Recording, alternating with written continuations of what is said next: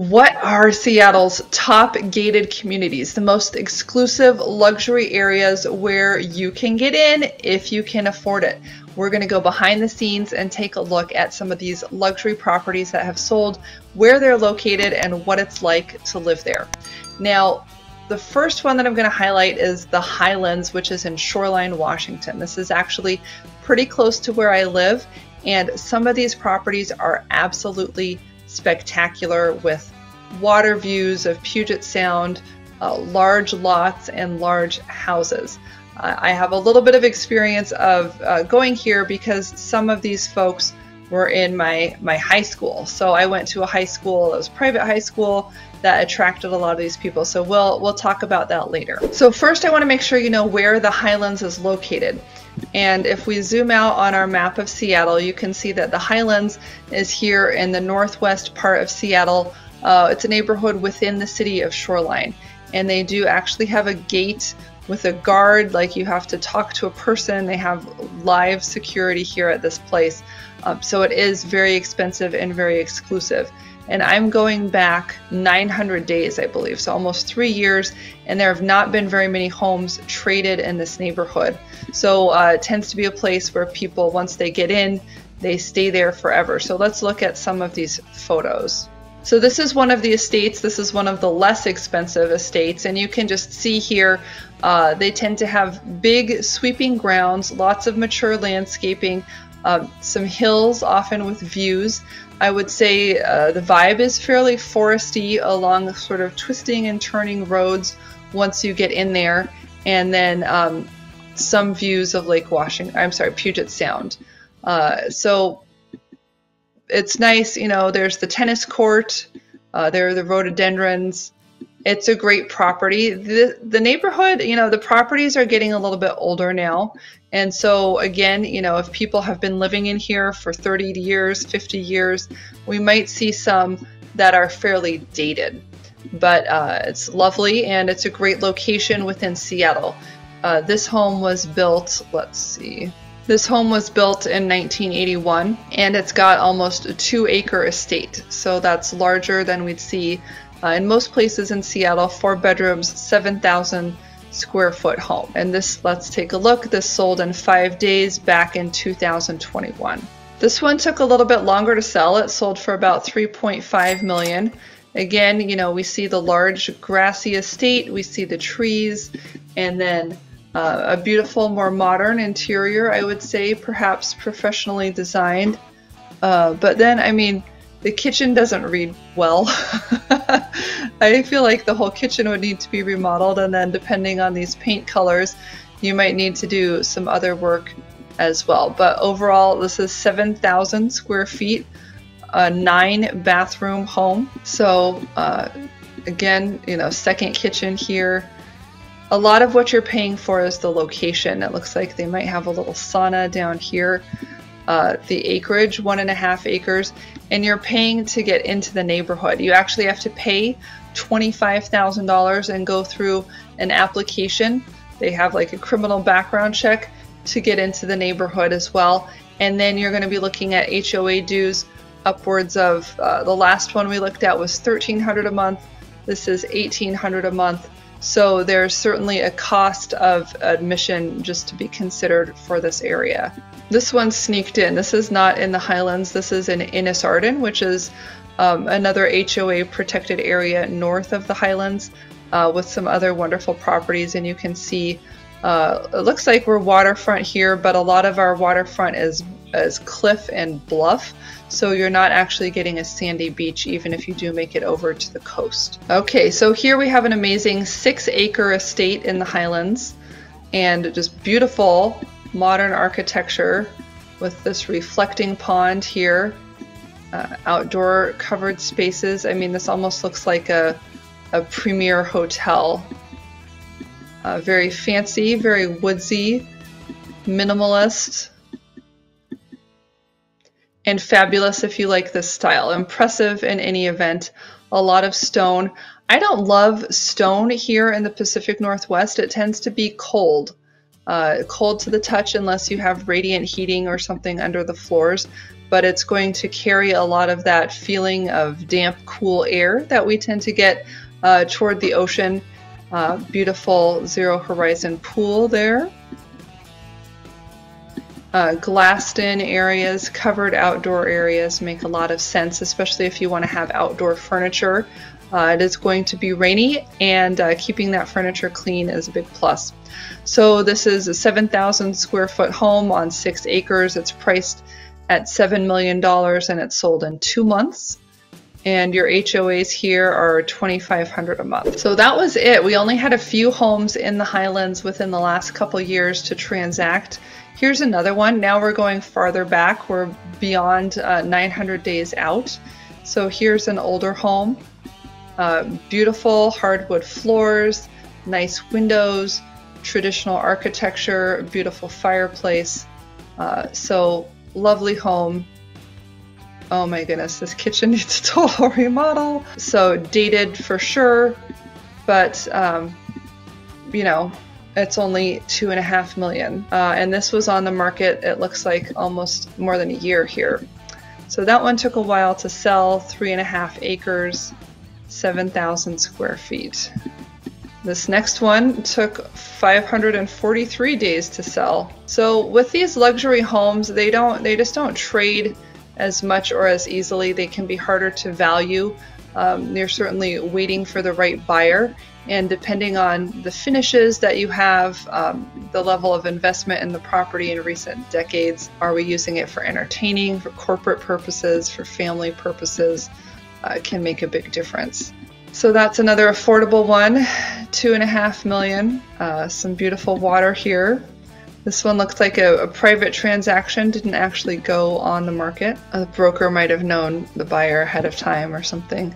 Here's another nice one with a pool and more modern architecture. I really like these high transom windows, the glass doors. Bringing the outside in with this wall of windows is a really nice Pacific Northwest feature. Giant bookcases, dream feature of mine, very modern. Appliances here, double stove, huge vent. You could cook for a large group in this place. Nice cherry trees blossoming on the lawn. And I'm not seeing a view. It doesn't look like they have much of a view from this property. This one went for $3.5 million. It's 11,000 square feet. This looks like an old English estate, doesn't it? Fancy molding and ceiling accents here, more old-fashioned style. Portrait gallery, wallpaper, very distinctive, obviously elegant. I love this library. Well, the built-in bookcases. Obviously, you'll need to do your own decor if the decor doesn't agree with you, but you can see what kind of views are available. I would say views, but not necessarily A+ views, and certainly not from every lot. But having the privacy, the nice landscaping, the classy neighborhood, definitely a big plus, a big part of the reason to be here. This one went for $3.5 million. And remember, $25,000 to get in. So the Highlands is located here in Shoreline on the west side by the ocean, between essentially 145th and 175th. So this is kind of the area where that private neighborhood is. There are 107 homes there. They're all expensive. You know, $2 million, $7 million are the kind of the price ranges that we've seen, the bookends of homes we've seen transact in the last 5 years or so. But again, not very many sales, not very many homes turning over here. This tends to be the place that you live until you die. There are families with children here, and in my experience, a lot of them went to private school. So I went to a private school called Lakeside. This is the website, and this is on 145th and I-5. So very close to the Highlands, and a very good, very well-rated school. It costs something like $40,000 a year now to go here, so there's definitely a cost of entry. But you know, Bill Gates went here, his kids went here, people from the Nordstrom family, the Macaw Cellular family, Benaroya family, a lot of the big names, the who's who in Seattle business have sent their kids here, so it's a great place to meet people. Although in my personal experience, I was a great student, I was a varsity athlete. I did feel that there was some division between, I would say maybe like cliquishness, or just those people from the Highlands already knew each other. It wasn't necessarily a seamless blending of people from the different neighborhoods. So I know now they're focusing a lot on financial aid and getting people into the sports programs and that type of thing. So I haven't been there for, you know, whenever since I graduated. I think I went to a couple of the reunions, but I'm not up to speed on the current vibe of the school. Just wanted to let you know that that was a good school available in the area, and highly leaned on by the Highlands community children from what I can see. And they have both a high school and a middle school that's kind of 5th grade to 8th, and then the high school is 9th through 12th. And the Highlands itself, again, is in the Shoreline neighborhood, which is well rated. This is niche.com. So Shoreline gets an A in a lot of categories here. There's plenty of shopping. It has good access to downtown Seattle. It's outside of the city of Seattle, so that can be great from a tax perspective as well. I like Shoreline a lot. I've lived here all my life, and the Highlands are definitely our premier, best regarded gated community. Very expensive, very prestigious, somewhat isolated, and beautiful large lots, many of which have a view, and some wonderful huge homes as well. Okay, the next gated community in Seattle that I want to share with you is the community of Broadmoor. Take a look at the beautiful Broadmoor golf course. This is a location that is fabulous. I will show it to you in a minute, but the whole neighborhood HOA is built in between this beautiful golf course and the beautiful arboretum in Seattle, just near the University of Washington. Let's take a look at it on the map. So here you can see this little square and the red homes in Broadmoor. And if we zoom in a little bit, well, first of all, you can see how close it is to downtown Seattle. We're on the downtown side, you know, just actually pretty close to Capitol Hill, down by the water. So we're right by the 520 bridge, and you have Great Lake Washington views through here. And if we zoom in a little bit more, you're going to see the Arboretum, which is a huge property. I believe it's owned, or at least facilitated, by the University of Washington. And then over here we have the golf course. So it's very private within a lot of green space. Here, different from the Highlands, I would say you don't have as many large lots, and there tends to be a little bit more turnover. But the name of the game here in this area is the access to downtown Seattle, as well as the access to the University of Washington, which is right here. And in this area we have some other premium neighborhoods like Laurelhurst and Windermere, which are not gated, but are certainly expensive, exclusive Lake Washington type areas, Lake Washington view areas. So let's take a look at some of these homes. Okay, so here in Broadmoor, we're looking at homes that have sold in the last couple of years, and you know, I'm only seeing 16, so there's not a lot of turnover here either. The price of entry to get in here is pretty much $2.5 million and up as of this video, and you're going to have bigger homes, but not necessarily bigger lots, because we're so close to the city. We're in a fairly urban surrounding area, and we're on the golf course. We're getting more suburb-sized homes rather than some of the big acreage estates that we were seeing in the Highlands neighborhood. So taking a look here, I mean, you can even see other properties in the back, but certainly a beautiful Tudor style home, lovely accents, hardwood floors, nice trim on the walls and doorways, leaded glass windows, and some charming architectural touches. Very nice landscaping, but not the huge properties that we were seeing before. This is $4,000.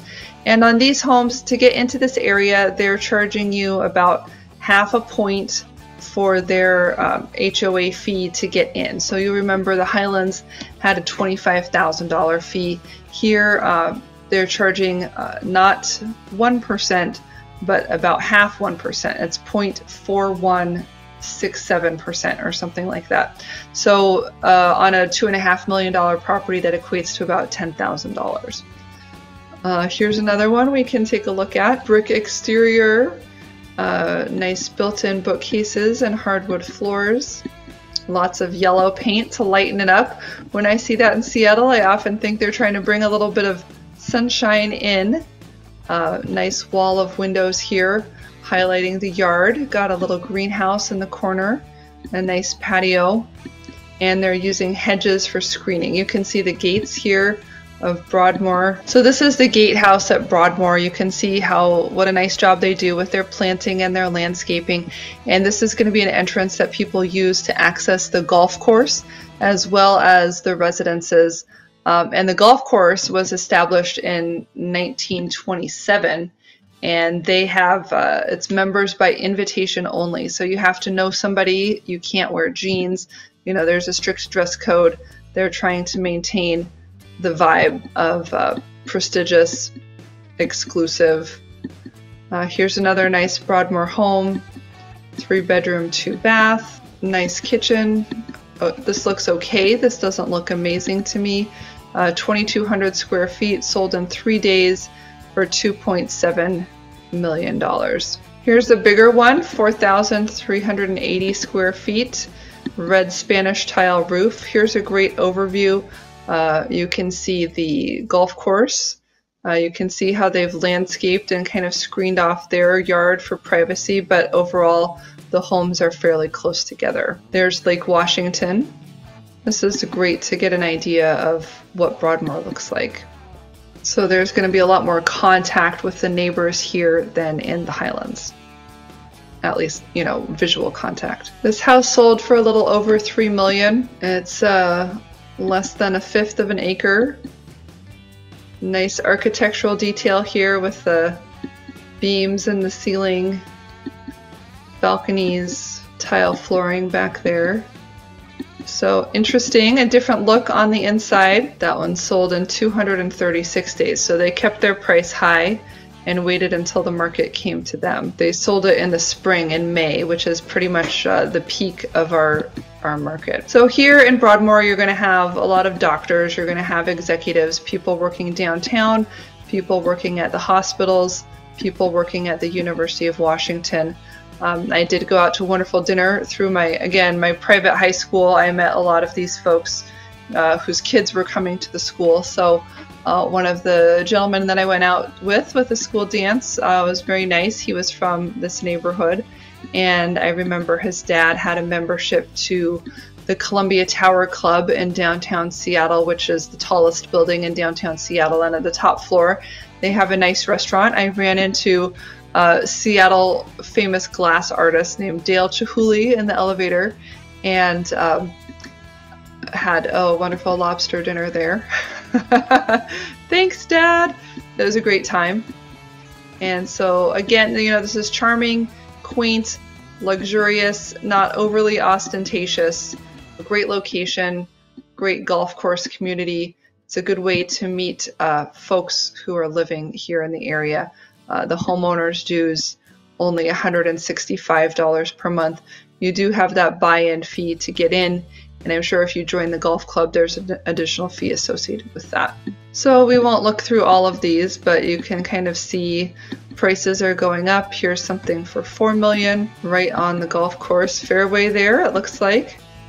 So this is a 5-bedroom, 5-bath, great view, bigger kitchen, nice modern finishes. Still, you know, less than 1/5 of an acre for their lot size. And going up, you know, here's something that sold for $4 million in just 3 days. They had 4,000 square feet. They had about 1/3 of an acre for this one, so a larger lot. And the most expensive here in the last couple years was $5 million. You can take a look at that. Lovely gravel outdoor spaces, professionally designed interiors, nice windows. Oh, a little bit of a view maybe over here.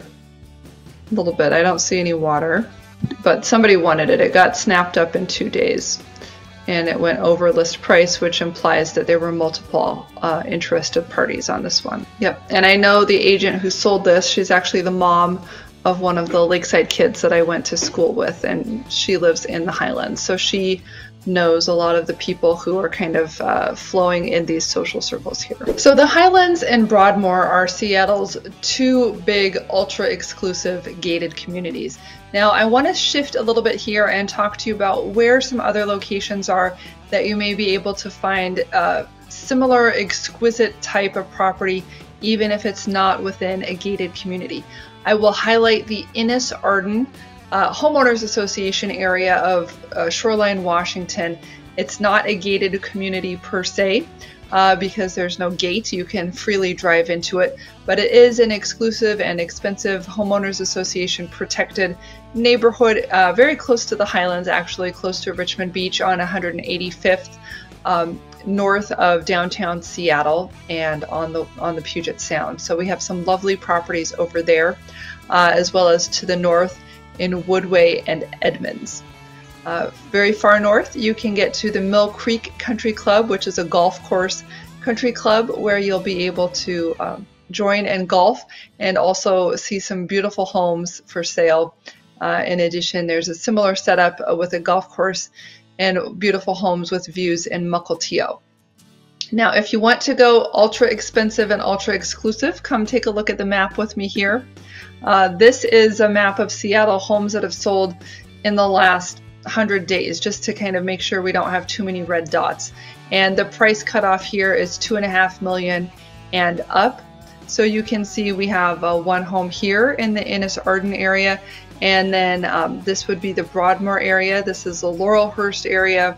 And so what we're finding is that those are going to be concentrated around our waterways, either Puget Sound, Lake Washington, and Lake Sammamish, with an emphasis toward being close in proximity toward downtown Bellevue, as well as downtown Seattle. We have two bridges crossing the lake, which make access there easy.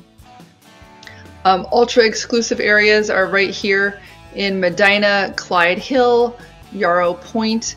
This is the vicinity where Bill Gates built his famous $40 million mansion. We also have Mercer Island, which has excellent schools and is very well known for being a high-end exclusive area, kind of a $2 million and up to be here. And then as we expand out, we're seeing more toward this Union Hill, Novelty Hill area in Redmond. Redmond being where the Microsoft campus is. And then down here, just south of I-5, we're starting to see more development actually in this area, Newcastle and out toward Maple Valley. So again, these homes, I guess, are $3 million and up. Let's go to something a little higher and give ourselves a little bit more time to see $8 million and up. So again, we're going to be looking right here in this Mercer Island, Clyde Hill, Yarrow Point, Medina area, as well as close to Lake Washington. And let's see, I'm just curious what we've got right here in the middle of town. Looks like an acre and a half in Windermere. So Windermere is near the University of Washington, near Seattle Children's Hospital. My grandparents built their house here in the post-war era after World War II. The mayor of Seattle had a home here. The Far Side comic had a home here. Bill Gates' parents had a home here. And they do have a little beach waterfront club that HOA members can join. It's not gated, but it is a lovely area close to 520 and similar to the Laurelhurst neighborhood, which is adjacent. So if you're hungry for more, I've got some driving tours of the Medina area as well as Windermere. I'll let you click around and go to the next video now so you can keep watching and see what some of these homes are actually like out on the streets. If you have any questions, I am a real estate agent in this area, always happy to help you find your luxury or regular home for sale if you're relocating to this area or just have questions about some of the neighborhoods. Try to be a matchmaker and help you find the place where you're going to be happy long-term and meet your other goals with your home purchase. You can reach me on my website, homeproassociates.com, and I'll look forward to seeing you on the next video.